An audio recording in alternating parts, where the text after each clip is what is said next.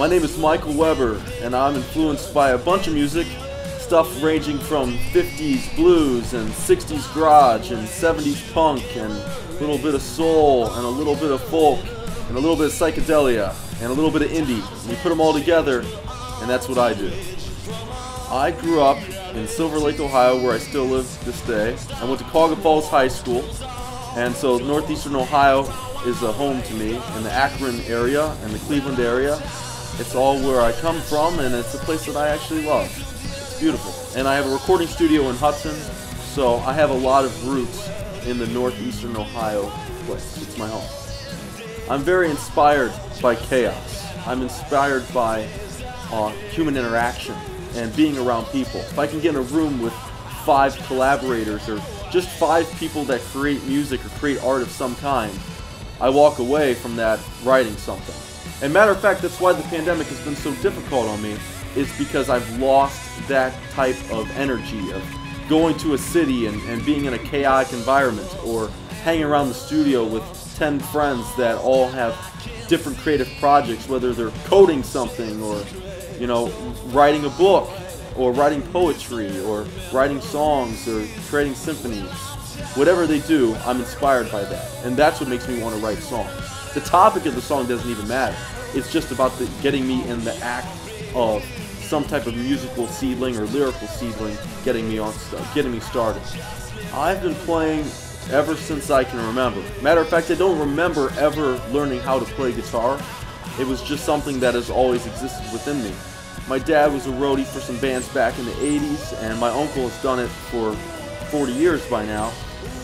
And what's happened in that amount of time is that there was always musical equipment that was laying around my house, so I just gravitated to it. You know, Stevie Ray Vaughan was playing on my VHS tape player, and I had those VHS tapes, and I never stopped watching him. You know, Jimi Hendrix, the Guitar Hero kind of guys were the first people that I inspired to be like. So therefore, I just learned how to play guitar from day one. And later on, around 2nd grade, I started to play some drums. Probably around kindergarten or so, I played piano. So then all those kind of pieces came together that made me be the multi-instrumentalist person that I am today. When I write a song, the first thing that comes to mind is usually some type of hook. Because otherwise, if I start with some elements from a verse, let's say I have a verse melody or something like that, what typically happens is I get so caught up in that, and I can never find a way to finish it. So if I typically work backwards, if I start with some type of hook and then move away from that, it usually gets done, rather than me painting myself into a corner. In terms of production elements, I do a lot of stuff by myself. At least first, I always do it by myself. So therefore, I'll start with some type of battery percussion elements, and then keep building melodic elements, some mid-range stuff like guitars and keyboards, finalize with vocals, and that's usually the first thing I do. If I don't like that, as usually I won't, then I'll keep recording that over and over again, and or recording music in the diamond-shaped method of what I like to think, where you start with like a vocal and maybe like an acoustic guitar, then you keep adding percussion and stuff like that, and bass frequency stuff.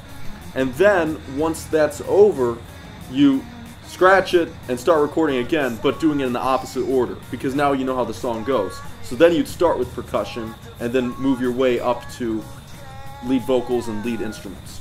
So, all that stuff together creates the process of me taking something from a seedling of an idea to a finished product of a song. Practicing songs with the band is not something that I have a whole lot of time to do usually.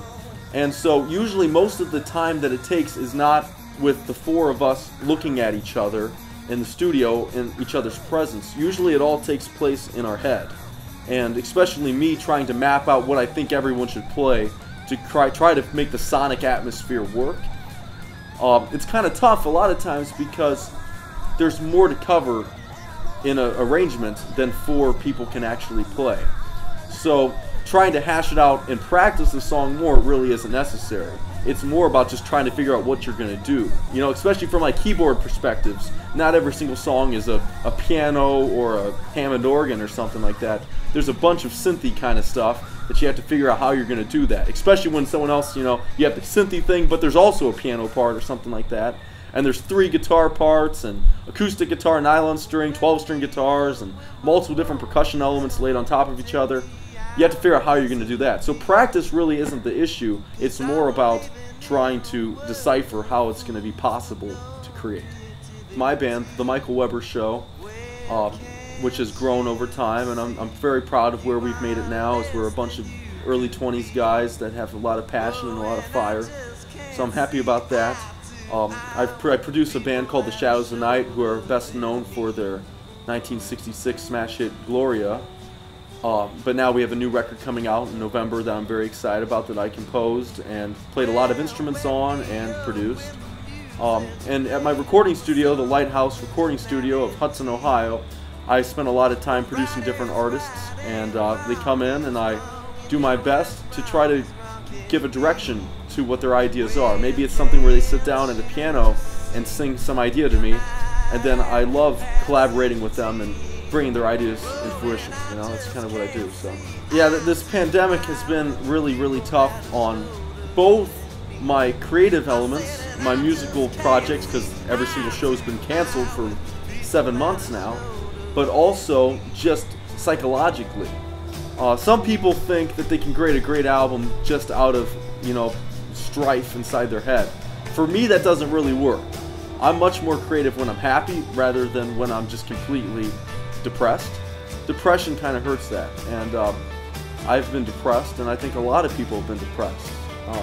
It's a very common feeling right now, and it's very adversely affected my creative projects. However, I've trudged through it, and I've created stuff, and I'm doing the best I can to keep moving forward. And I'm excited about 2021, and I'm excited about the new songs that I've written and recorded in the last several months. And I also did a project called Quarantunes, which was designed to create an environment of people coming together and creating music together remotely.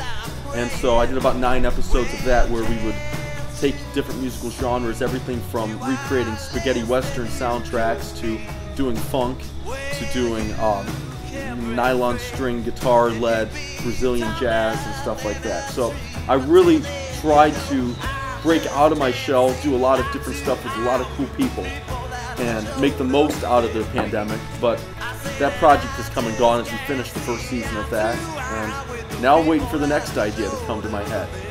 There's plenty of ways you can find me. Just type in Michael Weber Show online, and you will come to many different places. YouTube, Michael Weber. You can find me anywhere. I'm ready to be found.